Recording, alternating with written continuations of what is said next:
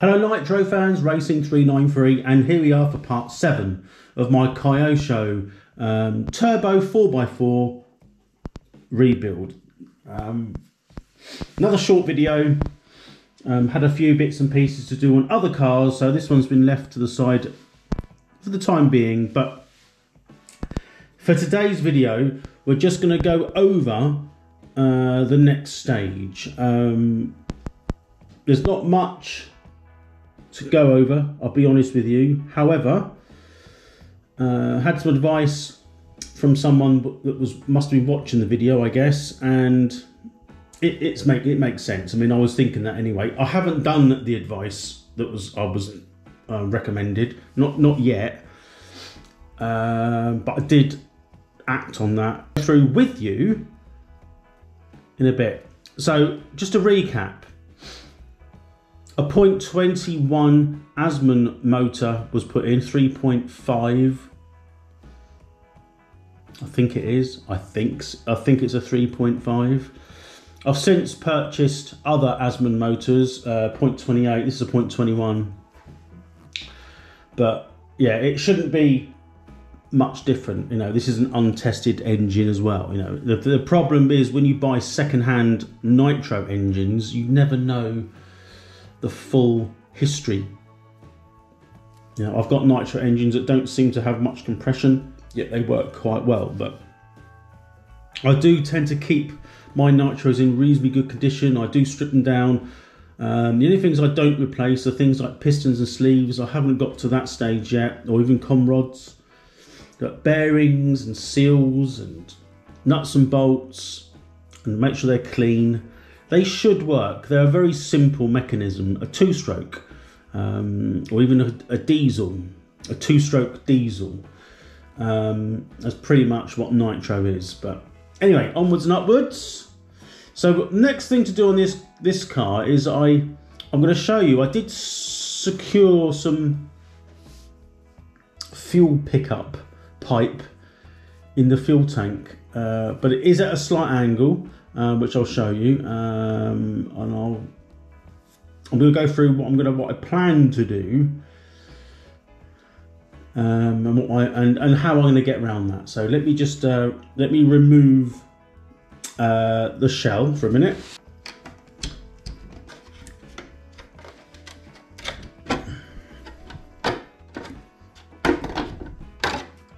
So if you don't already know, this fuel tank is an original fuel tank. It was missing a rubber grommet, and the pickup pipe that came with the kit was broken. So much deliberation. I'm pretty sure I could probably fit another tank in there. I can't see that being a massive issue. But what I decided to do is that the original hole in the tank, well, that's still there. I purchased another fuel tank only because it had some grommets. It was from a Kyosho. Now the grommets that went in the rubber sort of seal perhaps weren't the same size. However, a bit of brass pipe put in there, which had a bend in it, which I put in it. So it goes down to sort of the bottom of the fuel tank. But it is at an angle, and quite clearly that as it's at an angle, the bottom of that is going to probably not seal. I can put some more sealant in it to try it out. Clearly it needs to be straight. That was what the recommendation was, and with a 45-degree bend in the pipe.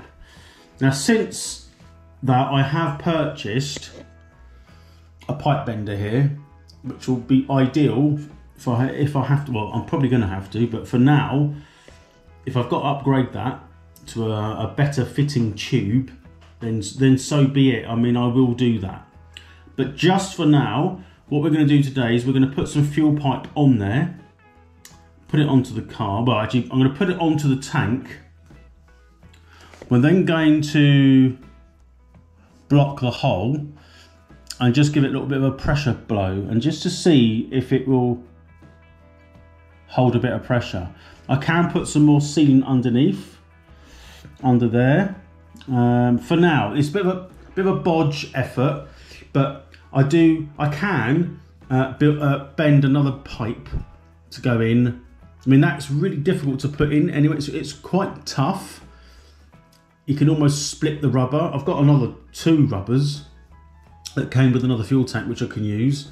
If I knew the size and you was familiar with sizes and things, you could drill it out even more and fit a different rubber grommet that you know would fit. But you know, you start messing around. I mean, it should really, I've seen it on other tanks where the sort of the pickup's here, so it goes straight down into the bottom of the tank, which makes sense. But this is the design that we're faced with. Yes, and it is at an angle. The problem is I can fully understand that should be coming out of the tank straight, which it isn't.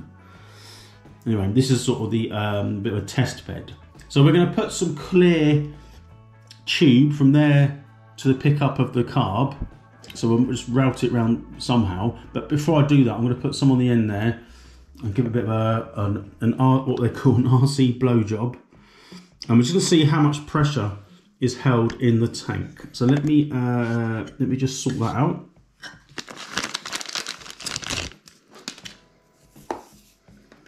Some pretty standard fuel hose. I don't need it that long. It's obviously got to be enough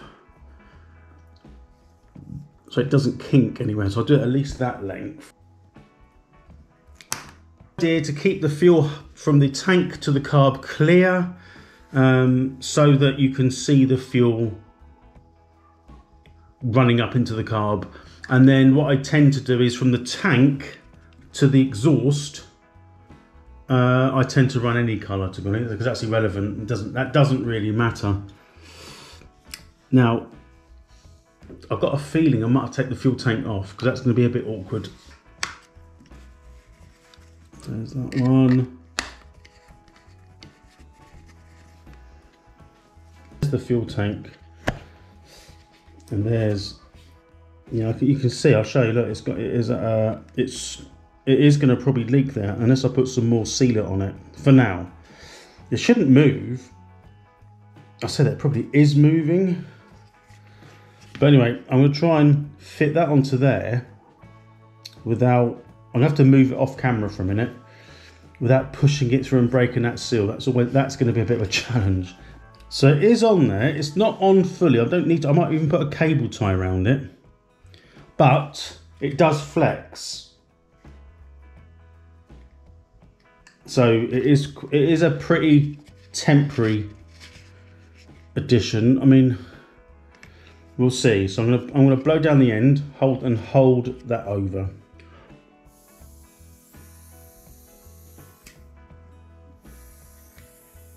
It is leaking from somewhere. Not quite sure where though. So it does leak. Now I'm left with a little bit of a dilemma here. I could use the pipe bender and make another one, but I didn't want this video to be a repeat. I'm just trying to determine where it's coming from. I might put some more sealer on there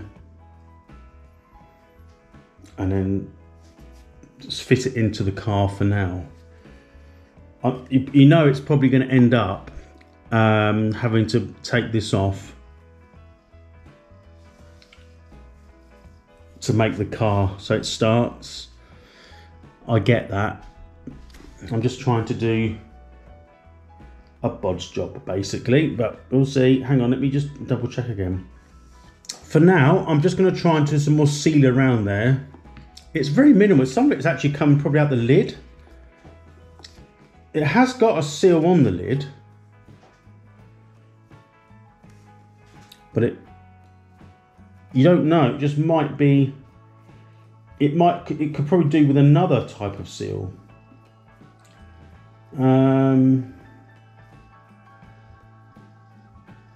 not sure what I can use. I'll have to have a look. Maybe something else on the lid, maybe. I'm not saying that what I've done is perfect by any stretch. So let me just put some more sealer on there and I will come back.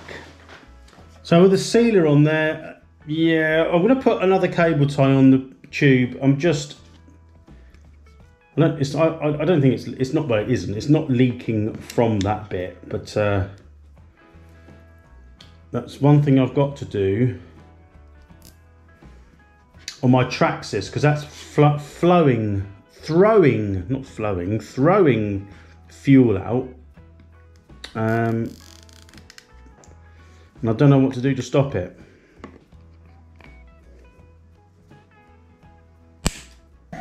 So let's get this back on the chassis. I know you're probably going out there, do it properly. Yes, I know. I'm basically don't want to get myself mucky at the moment, because of course there's other things to concern myself about, like does the motor actually work, you know? So, and maybe it won't work if the fuel tank's not sealed, but anyway, we'll cross that bridge when we get to it.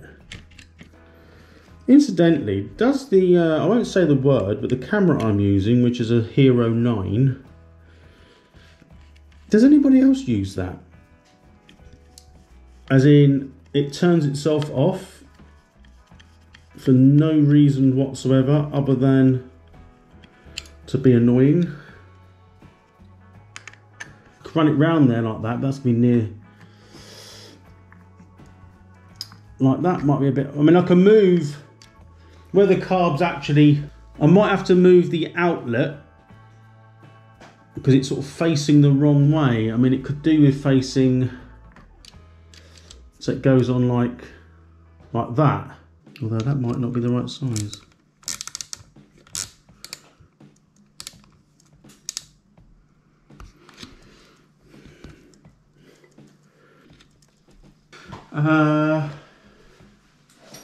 Okay, plan bodge. So it's on there now. I moved it. I basically just undone it with some pliers. It's not very tight. I did have a somewhere I've got a tool that fits that, but I can't remember exactly where it is. I've got some other tubing. Tube here. Got some just blue exhaust tube. And this bit here will go. It goes from the tank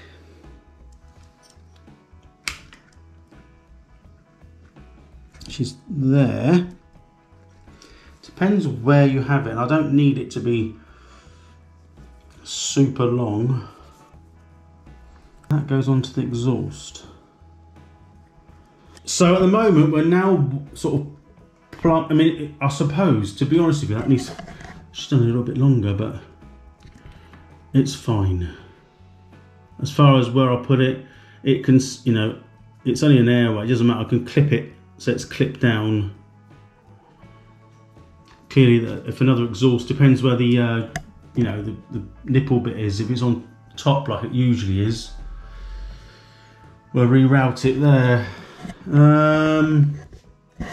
Okay, so this will conclude. As far as the next part of the video, more things need to be purchased. We're still unsure, obviously, about the fuel tank.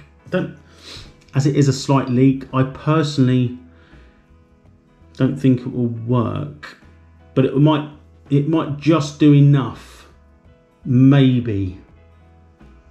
We shall see. There is another bit I need to do, which I might do now, because it's one of the things that I put to one side but never got round to doing, and that was these end pieces here. They're on the top of the shocks. Those in there at the moment is the hardware, the stainless steel hardware that goes through, but they're not long enough. I need longer ones because the screws, the bolts are just not on. The thread isn't sort of grabbing the screw, so they will come undone.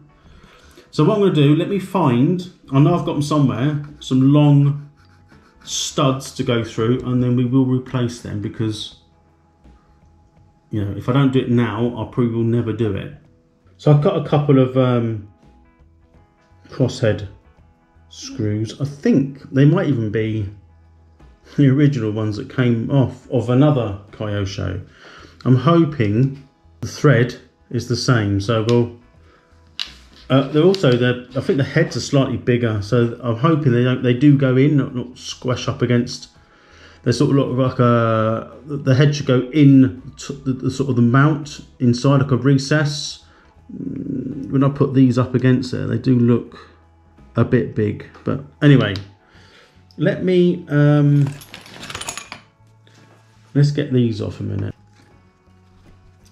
So that's like that. And will that go onto there? Held in somehow.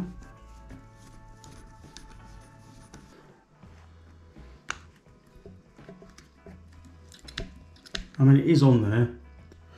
So let me do the other one. I won't film that one.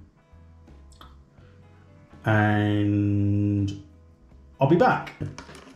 The ones that are off, maybe off another Kyosho anyway. So there you have it. That concludes part 7. I fitted the front pins there for the top of the bulkhead and the top shock mounts. So they're slightly longer, but they go on there fine. I've put an extra spacer in here a little bit just to sort of space them out for a fraction. The pipes are all on, the fuel line, sorry. We're still undecided about the efficiency of the sealer there. I think I know the answer, but here's hoping. I've also eyed the track, so I haven't actually done the track, but I've eyeballed it up. So I lengthened the the track control arms accordingly. It is on there now.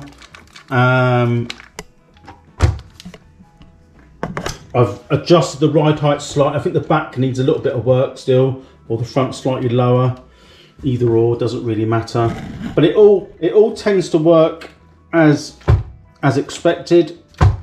That's the front. I don't know if you can see the back, but it's a bit stiffer at the back. It does run a bit stiffer. There's more weight. Clearly, there's got to be more weight added to it, i.e. the electrics, which leads me on to part 8. So, in the next part, it's going to have to buy some bits. It's going to need servos. I can use a receiver out of another car, but it will need a receiver and a switch. And I've got a power pack. And I think it will be a case of just getting it up, putting all the linkage on, because it's obviously the throttle linkage and everything like that needs to be adjusted and put on, which will be a pain. But we need to get it all electriced so that the steering works and the throttle works. And then we can then do a fire up. And then once we've done that, that will be part 8, electrics, or it might be electrics and then a fire up in part 9, depending on the time and the that fuel tank. And then it'll be a spray and a fitment of the body shell, and then a running video. Yeah, the body shell and the fitment will be a separate video to a running video. But yeah, probably about 10 parts to this series. What do you think? Oh, I've got to glue the tyres on. Like I say, I'm not a huge fan of the blue tyres. My mistake, I didn't realise they were blue, but I have a plan. I think the colour scheme that I'm choosing might complement them reasonably well, but it doesn't hide from the fact that I don't particularly like blue tyres. So I think at the moment we have got a bit of a leaky centre diff. That's going to need sorting out. That's one of the worst jobs to do on this car. Yeah, I mean the header is away from the back there. There is space between the header and the shock now. There wasn't before. I have trimmed it. Yeah, so we're getting there, slowly but surely. Let me know your thoughts. And I shall see you for part, I keep forgetting, part 8. This is part 7. I'll see you for part 8 for the installation, and obviously I've got to buy them yet, the electronics. So 2 servos, maybe a receiver if I feel I need to. I might do. and then we'll go from there. Hope you enjoyed the video. It's coming along quite nicely. Buns. Oh, all homegrown strawberries. They're nice, they are. We digress, but here we go. Camera's going flat. I've got to go work. I will see you on the next video. Bye for now.